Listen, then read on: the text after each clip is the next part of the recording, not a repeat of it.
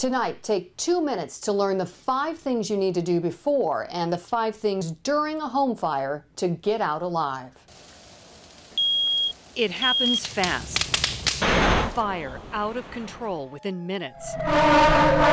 Researchers say your time to get out alive is growing shorter, from 17 minutes in the 1980s to just 3 minutes today. Now you have these new materials out there in the market, and they're made up more of polycarbons or plastics. Today's carpets, couches, drapes, all synthetic. We watched a controlled house fire by United Laboratories with veteran Auburn firefighter Glenn Johnson. Yeah, everything gets moving quickly.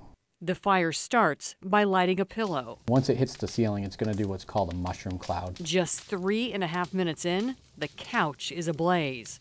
They burn a lot warmer, and they also produce a lot more black smoke. So hotter and faster. Yes, hotter and faster.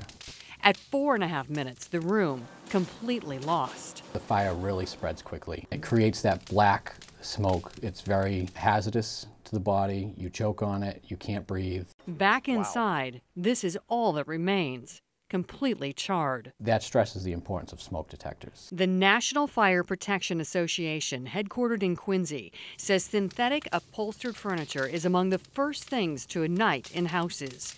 Your couch filled with polyurethane foam, what fire safety experts call foam gasoline. What do you do before a fire? Smoke alarms in and outside of every bedroom and every level. Map 2 exits for every room. Practice family fire drills monthly. Designate a meeting space. And close before you doze. Closing your bedroom door before bed can give you life-saving minutes. The door closed and the door opened. That door potentially could give you an extra 10 minutes. During a fire, how do you survive? Block the smoke by closing windows and doors.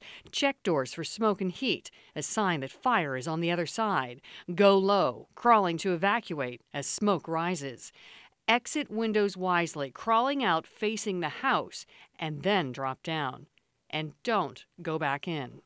Just as you check your smoke detectors twice a year, check your fire extinguisher. And do you even know how to use it?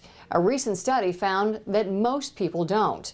And like smoke detectors, fire extinguishers have a life expectancy. Karen Hensel, NBC 10 Boston.